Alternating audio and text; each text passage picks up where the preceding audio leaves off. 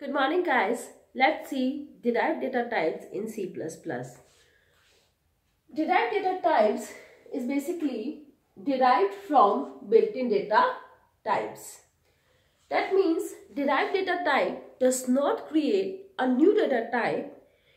In fact, it adds more functionalities to built-in data types. As we know, in C++, we have three different categories of built-in data type, that is integral, floating point and valueless. Here we are having arrays, functions, pointers. Fine. Let's see array. Right. The syntax for array declaration is data type, var name and size.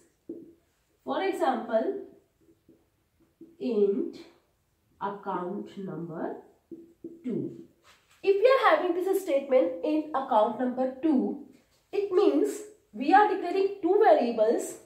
The first variable name is account number with index 0 and the second variable name is account number with index 1. Fine. So, array is a collection of variables. Array is a collection of variables of similar data types. As we can see, array is collection of variables of similar data type. Fine. And they are stored in continuous memory location. Fine.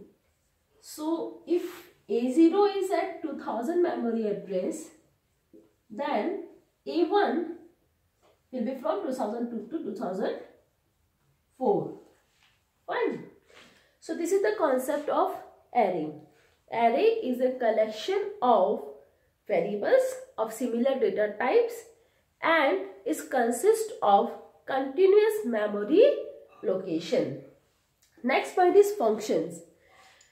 When we are having bigger programs, we used to divide these bigger programs into smaller subprograms.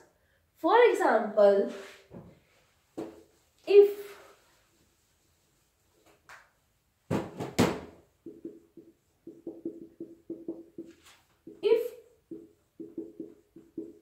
I have to do coding for this bank, right? So what I can do, I can divide this bank program into smaller subprograms like withdrawal subprogram, display details,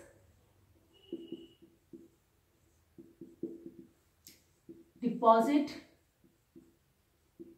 Fine.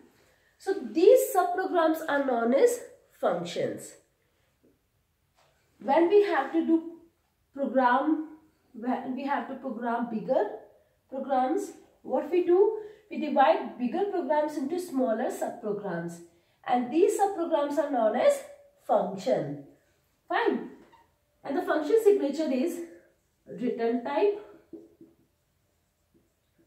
func name, that is function name, and input argument list. Fine. Suppose deposit function, it returns nothing. The return type is void. Function name is deposit. And for the time being, let's take, it's just taking int amount as the input argument list. Fine. The next concept is pointers. Pointer is a variable. Pointer is a variable. But this variable stores address. Pointer is a variable, but this variable stores address.